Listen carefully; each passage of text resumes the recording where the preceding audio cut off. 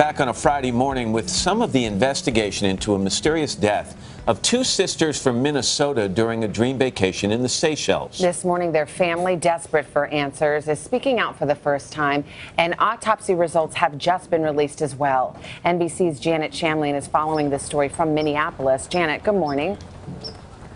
Savannah and Matt, good morning to you. Yes, these are just in, and they indicate that both women died from excess fluid in the lungs. Now, that can develop in a variety of ways, anything from pneumonia to exposure to toxins or drugs. And toxicology reports, which would reveal more, are not in yet. It has been more than a week since these sisters died, and family here say they still have very little information from official sources.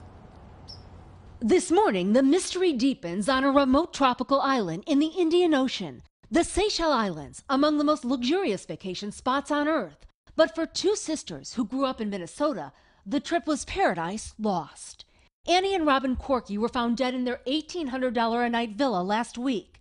Resort workers say the women had to be helped to their room the previous night after a day of drinking. This morning, their brother Chris telling NBC News, the family is devastated. Everyone is in shock and we're just looking for answers. He also told us his mother and brother are now in the Seychelles to press officials for information because, he says, we've been told very little. 37-year-old Annie worked for J.P. Morgan Chase in Denver and was on a figure skating team there.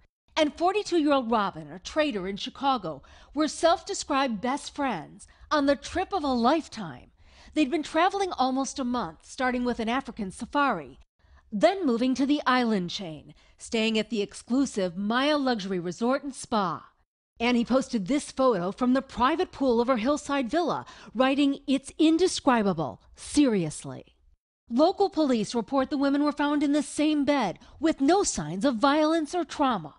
Calling them seasoned world travelers, brother Chris Korkki says they knew how to take care of themselves.